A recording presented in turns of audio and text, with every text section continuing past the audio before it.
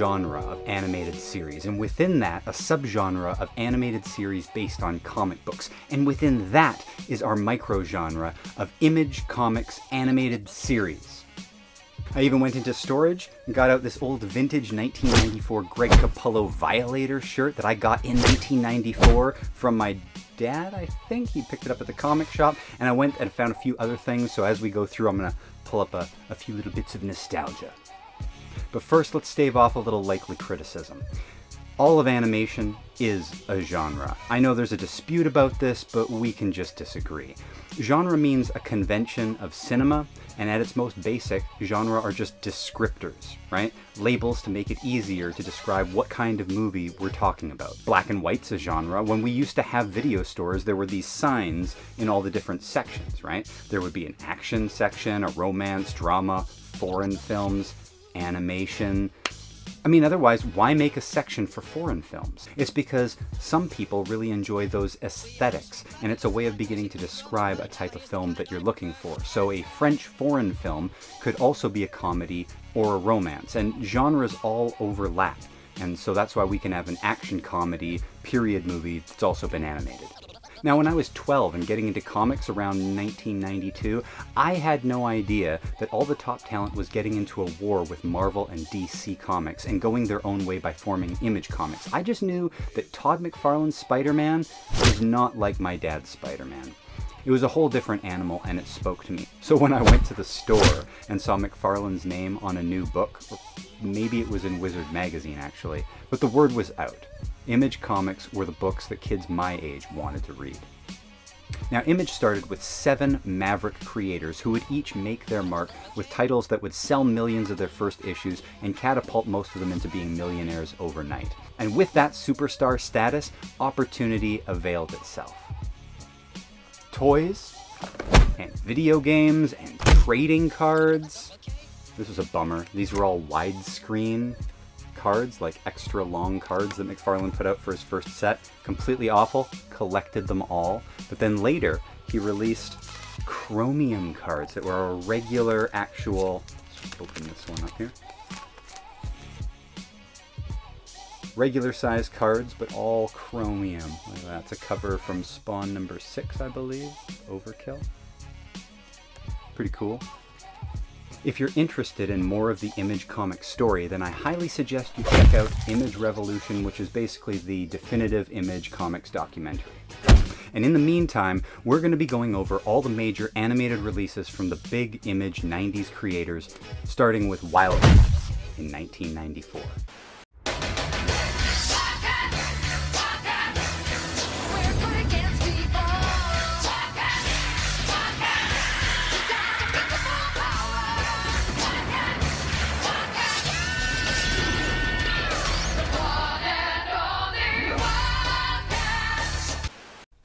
Wildcats was Jim Lee's creation. He was having huge success doing X-Men. X-Men #1 sold 8 million issues, so when it came time for him to do his own book, it made sense for him to choose something, I don't know, similar looking. The Wildcats, Cats being a covert action team, were aliens fighting a secret war with another race of aliens on Earth. Kind of like Transformers, but not robots. The first series of Wildcats ran about 50 issues, and since then there have been other incarnations. And then, Jim Lee sold his part of Image to DC Comics. The Wildstorm imprint, that is. So if you're wondering why you rarely see these characters anymore, now you know. In fact, as I'm recording this video, this very month, DC put out a brand new Wildcats book. It's got about half the team members that were in the original. But check out how shiny this foil cover is. Throwback to 90s ridiculousness. The series was produced by Nirvana, which is a Canadian animation company started in Toronto, whose credits you might know include Clone High, Tintin, Babar. I'm just talking to old people now, aren't I? The Magic School Bus is another one, but scores of others as well. Wildcats only had a run of 13 episodes as a Saturday morning style cartoon, kind of in the realm of X-Men or Spider-Man from that same time period on Fox. I think the team translated pretty well to the screen, but maybe like the concept of the book, it was all a little too generic to stand out to a new generation. People weren't buying Wildcats comics for the stories, and the animated series didn't have that Jim Lee art. As a final note, there was also a short-lived Wildcats animated series comic book, kind of similar to DC's Batman the Animated Series comics, so from comic to cartoon, and then back to comic again. Pretty cool. The circle is complete.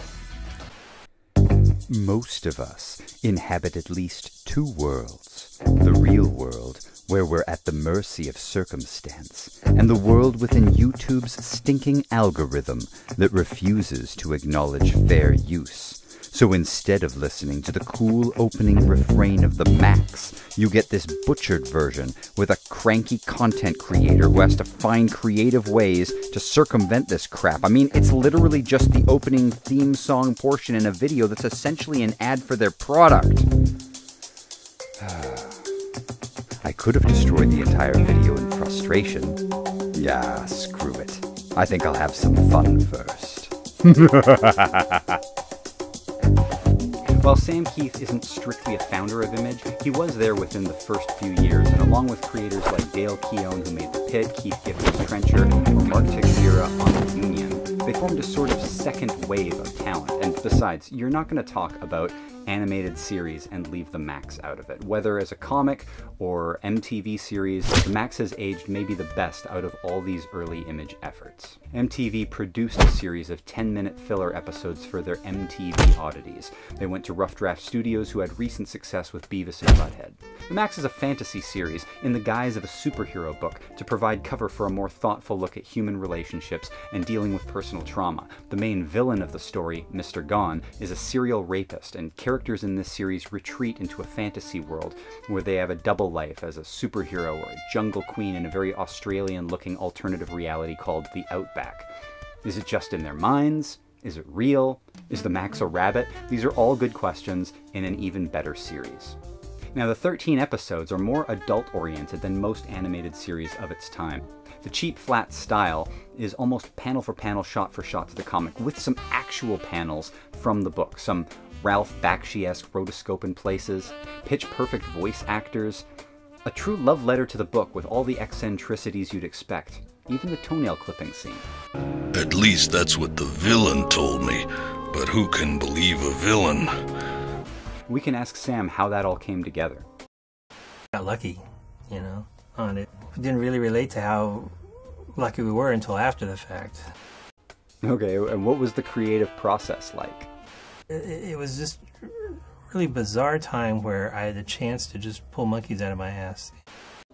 Some of the monkeys may have been legal hurdles. In the early days, the Image Boys were excited to share their characters and have them guest star in each other's titles. That didn't always pan out for them, though. For example, issue 6 had a shark guy from Savage Dragon, and in issue 7 and 8 there's a two-part story where the Max shrinks down to Rescue Ranger size and teams up with the Pit, this grey Hulk-looking metalhead created by fellow Canadian Dale Keown, who at the time was a long-haired metalhead guy. In the series, they had to be changed into a different kind of shark guy and this very Sam Keith looking Gollum dude. Whether as a comic or an animated series, the Max has maybe aged the best out of all of these. Anybody looking to read the series will be happy. The Max was collected into beautiful hardcovers by IDW, and in the process, that publisher rescanned all of the original artwork for their artist edition, which is a really cool, oversized hardcover that has full-color scans of original black and white artwork, so you get like the pencil lines underneath, or you can see the whiteout, or where they cut out dialogue blurbs and glued them into place. Pretty beautiful thing, and amazing that the Max gets that treatment. While they were in that process, they also made the decision, since they had all this newly scanned black and white artwork to clean up, that they could digitally recolor it. This is a great opportunity for Sam Keith to go in and tweak it to get a more accurate version of what he wanted from the comic. He explained back in 1993 that while the comic's first issues were hitting the press, he was already flying back and forth to his home and the animation studio to oversee that production. And with such limited time, many parts of the comics were colored without his supervision in order to make deadlines. Now he's been able to rectify that. Keith also provides new covers for every reprinted image. So they called it the Max Maximized. And you can see here we've got the original cover, but recolored. So here's the original cover. I'll probably end up just putting this in like an edit, but like editing it in. But the original cover, and then the CG colored cover, you can see they're fairly similar, but anyway. And and then he paints a new cover that's like an homage to the original or something close, but a new version just for that. 2 covers for every issue, all 35. I think it's 35 issues. I got them all. If you want even more of the Max, you can trade me for some of these sweet Max trading cards, right? Collected the whole set. No, I'm just kidding. I would never trade for these. If you really want more Max stuff, then I would suggest you ask your local comic shop about the Batman Max Arkham Dreams hardcover. I think there might be a soft cover by the time you see this video, but there's a hardcover out for it. It's a great mini-series, as long as it keeps you away from the Max cards. Chicago. Ordinary cops were losing the battle. The criminal mastermind called Overlord and his super freaks held our city in their terrifying grip.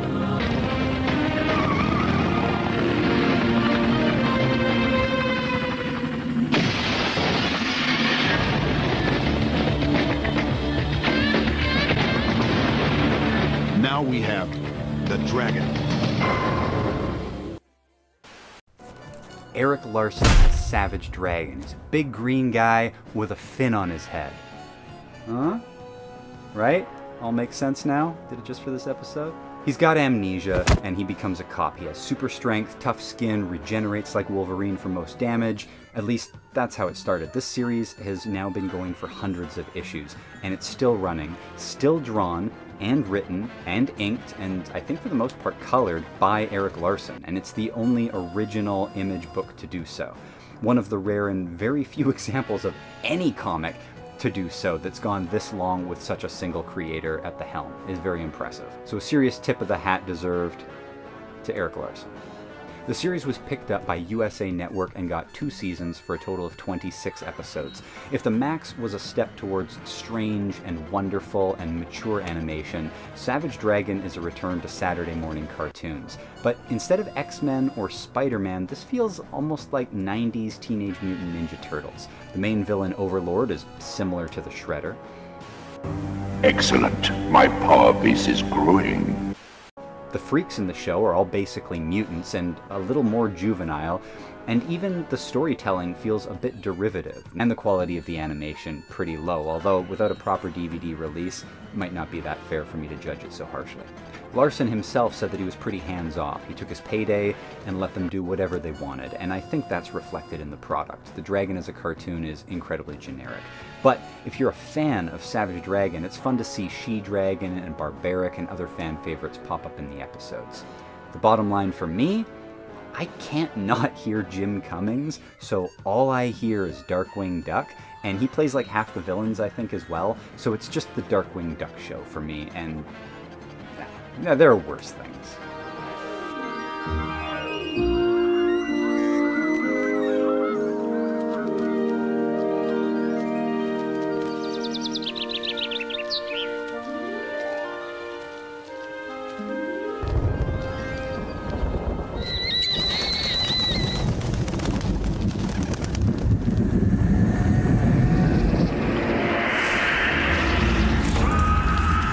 Welcome back.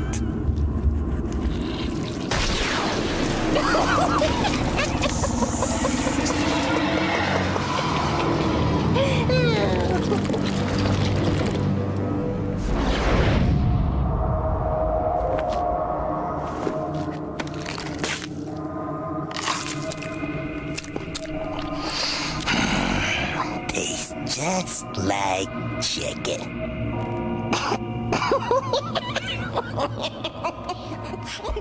Probably the top of everybody's list is Spawn, which aired on HBO at midnight. In my copy, we got triple signature, Todd McFarlane, Ken Steacy, Tom Orzechowski, or Orzechowski, I don't know, I'm just going to keep saying Orzechowski. He's the letterer.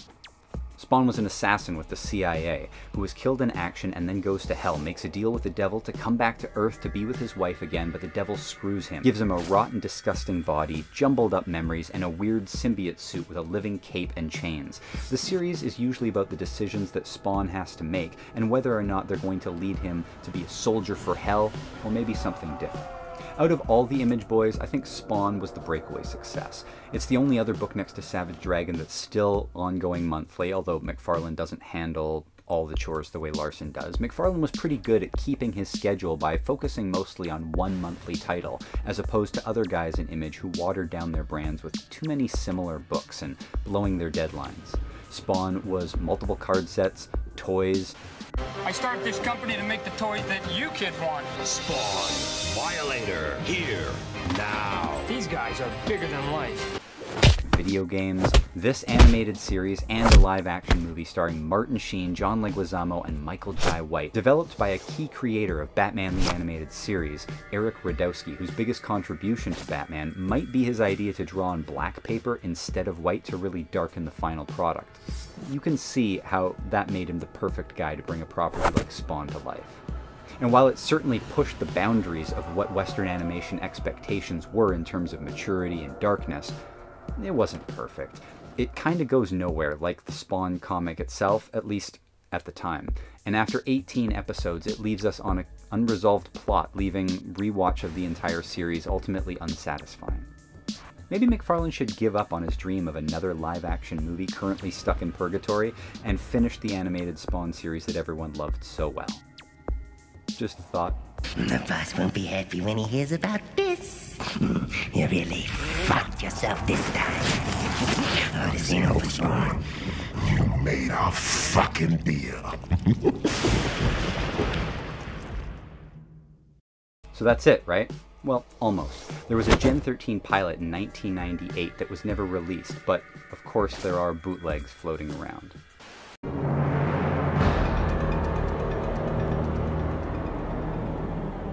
I can't say that it's great, but it deserved to be released. Unfortunately, the series was made by Disney, and during production, Jim Lee sold Wildstorm to DC. DC is owned by Warner Brothers, and Disney had no interest in marketing their competitors' products for them and shelved the movie entirely. Ironically, the final product ended up being very similar to DC's animated universe that Warner Brothers already was producing and would have had an easy time blending in with those other titles. And that makes sense knowing that the director Kevin Altieri was also a director on the Batman animated series. The cast is also pretty impressive, featuring Flea from the Red Hot Chili Peppers playing Grunge, Alicia Witt playing Fairchild, E.G. Daily as Freefall, the great Cloris Leachman was in it, Mark Hamill, John Delancey, I mean, come on, right? No offense, but you're friggin' nuts, dude! So that's it for real this time, right? Well, pretty much. Let's do the list. Todd McFarlane got Spawn, Jim Lee did Wildcats and Gen 13, Eric Larson had Savage Dragon, so out of the 7 Image creators originally, we got 3, and then we added Sam Keith. So who's left? Whilce Portacio had a series called Wetworks that I think suffered from a lack of prompt issue releases, even though it was promoted fairly heavily. I've heard this was due to a personal family tragedy. I could never find any Wetworks on the shelf, so I don't think it got the recognition to warrant an animated series of its own. So for his first Image book, Rob Liefeld made an Avengers-styled government-sponsored team with a Hawkeye-esque character named Shaft as the leader, and it was called Youngblood. It got close enough to production of that animated series that we can see this demo reel, but that's it.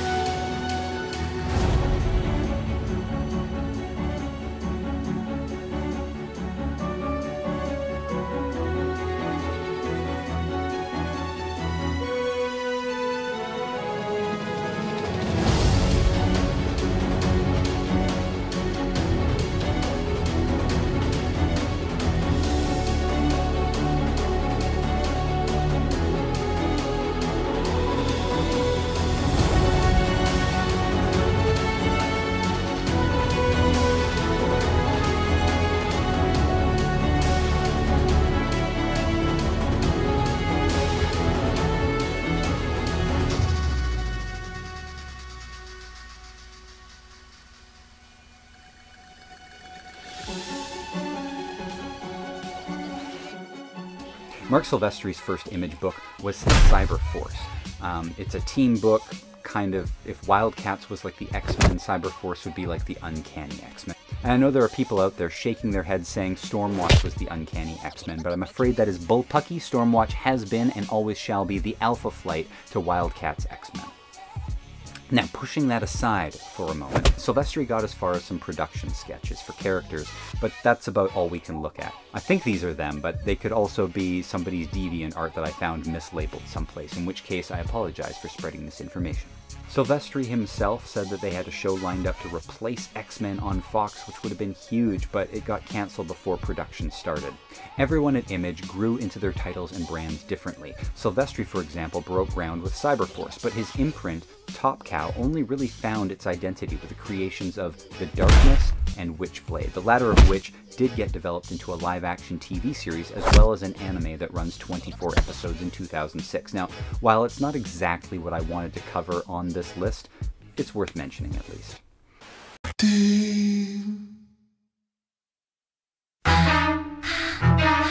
The series has a strange tone and features a mother and daughter who's like 7 and constantly referencing her mom's big boobs, which is a little uncomfortable. Melanie? That's a good one. 'Cause your boobies are big like melons! But this was never meant to be a straight adaptation of the comic and more of a reimagining of the series through the lens of anime, in which I think it's pretty successful. Now, the final of the 7 Image founders is Jim Valentino, and his premiere Image title was Shadowhawk, and it's one of the least likely to be mined for material when producing children's cartoon series. He's a vigilante who cripples criminals by intentionally breaking their spinal columns, and then it's later revealed that he has HIV. It's not really Saturday morning cartoon material. It would have been cool to see a Batman the Animated Series style visual aesthetic applied to a much darker character. Someone could still do it in Flash animation, but I'm not going to hold my breath. But that's it. In recent years, we've seen some other Image animated products like Invincible, but I just wanted to cover the core 90s Image founders in this clip. I hope you guys all enjoyed this clip. It was sort of nostalgic. Like I said, 1994 is a big year for Image Comics. I was 14, so this has all just been great reminiscing and nostalgia and fun to go through all of my stuff and collectibles that I never throw away because I never throw anything away. We'll see you guys next week.